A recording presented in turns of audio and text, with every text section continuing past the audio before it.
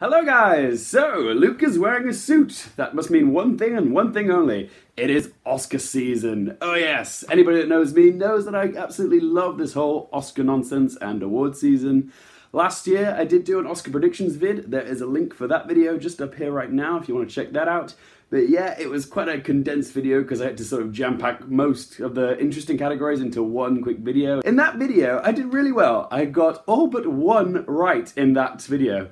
Thank you very much, Moonlight. Yes, you threw a delightful spanner in the works when you ended up winning Best Picture. That was one of those instances where it shows you how completely unpredictable the Oscars can go sometimes. And for me, I just love that. I love predicting the Oscars. I love it when I get them right.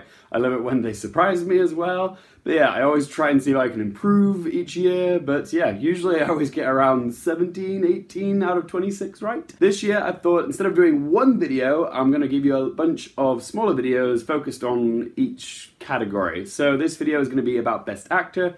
I'm going to be doing other videos for like Best Actress, Best Supporting Actor, Best Supporting Actress, Best Original Screenplay, Best Adapted Screenplay, Best Director, and Best Picture, of course. So how these videos are going to work is that I'm going to list all the nominees, and then I'm going to give you my initial thoughts on what I think of those nominees and who got snubbed. Then I'm going to run through the nominees' previous experience with the Academy, like how many times they've been nominated before, how many times they've won. Then I'm going to state who I want to win, and now I'm putting emphasis on that word want, because there is a big difference between who I want to win and who I think will win. Sometimes they overlap, but not always, and after I've said who I want to win, I will go into who I think will win and give you some analysis on why I think they're going to win. And then I'll give you my final thoughts on the category as a whole. These prediction videos will be a representation of who I think will win now, but there's a chance my opinion might change closer to the night.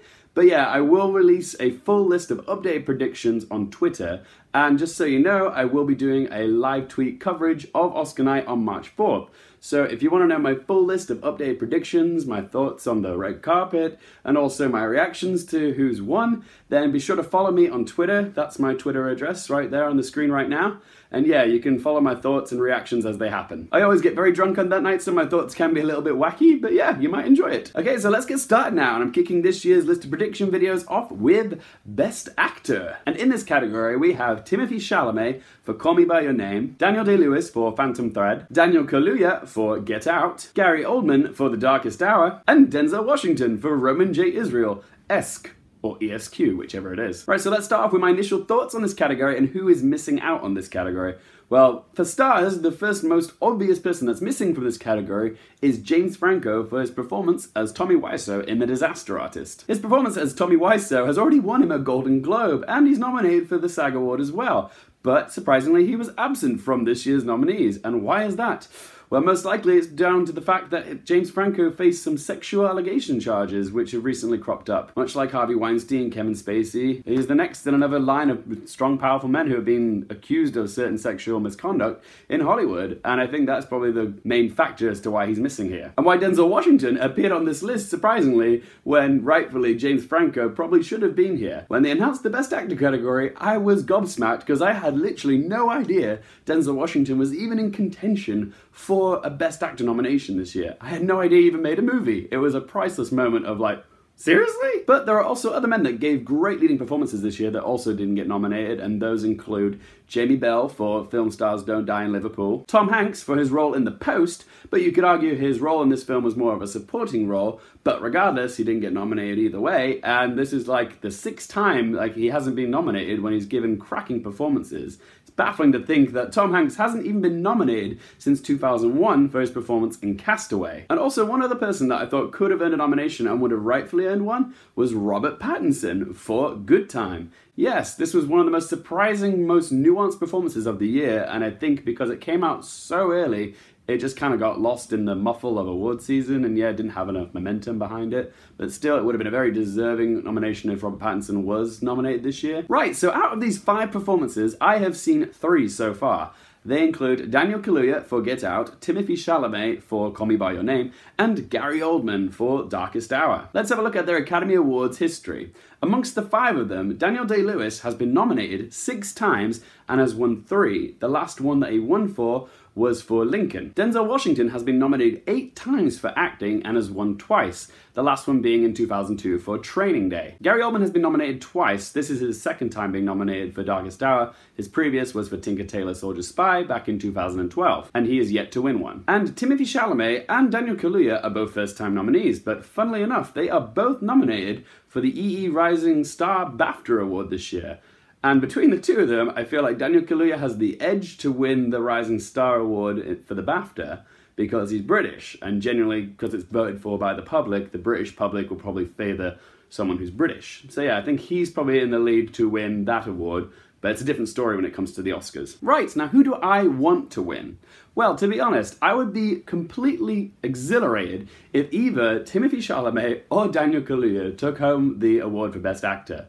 But it doesn't mean I think they are going to win. Both their performances in their respective movies were stellar. For different reasons, but they both excelled in their films. Daniel Kaluuya was a surprise nomination for me. I was hoping he would get nominated, and I was exhilarated when he did.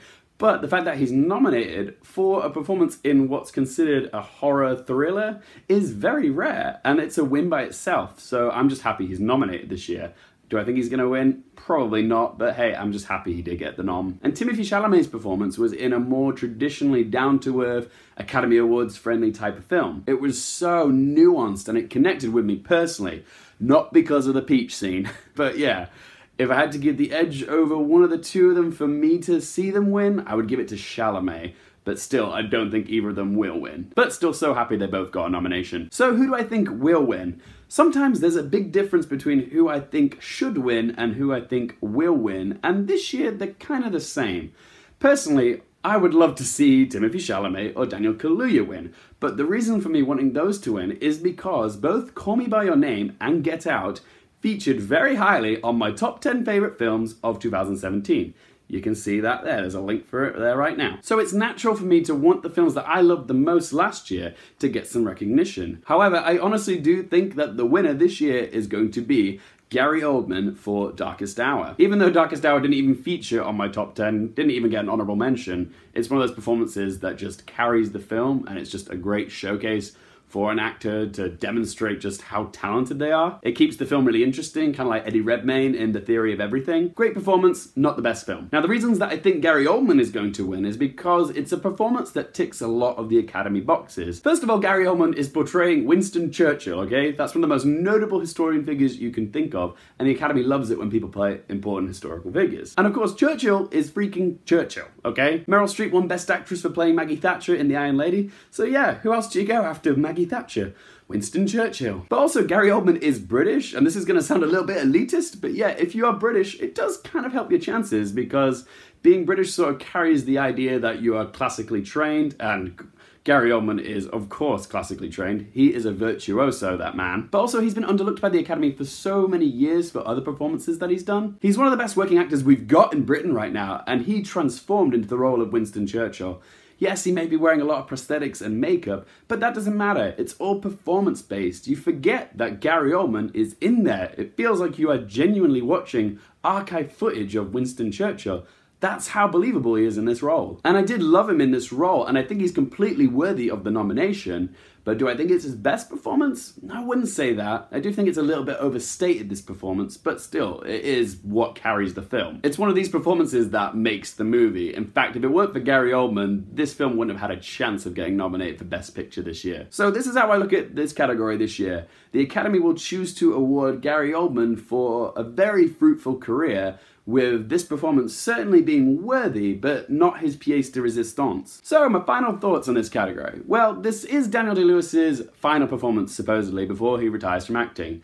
And while some people might think, oh, well, the Academy will want to award him for, you know, a very prosperous career, because he's always very selective with his roles, and yeah, he just sort of immerses himself into each one.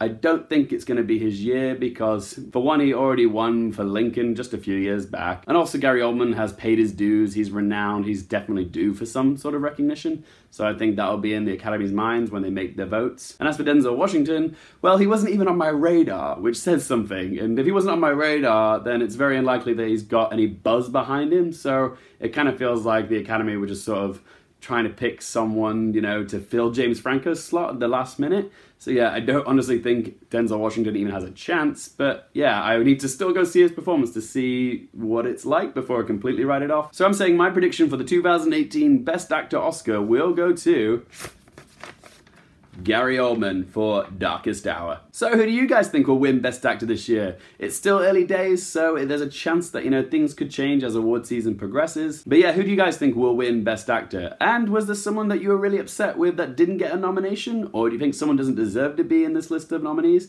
Whatever you think, you can let me know in the comment section below. I'm going to be making lots more of these prediction vids over the next coming weeks, covering a whole range of categories, including Best Actress, Best Supporting Actor and Actress, Best Original and Adapted Screenplay, Best Director, and Best Picture. So if you want to be updated as to when I release those videos, be sure to click that subscribe button, okay? And hit the bell if you want to get those alerts. Thanks so much for watching, guys. For more things related to movies, TV, and popcorn culture, I'm Luke Airfield, and I'll see you next time.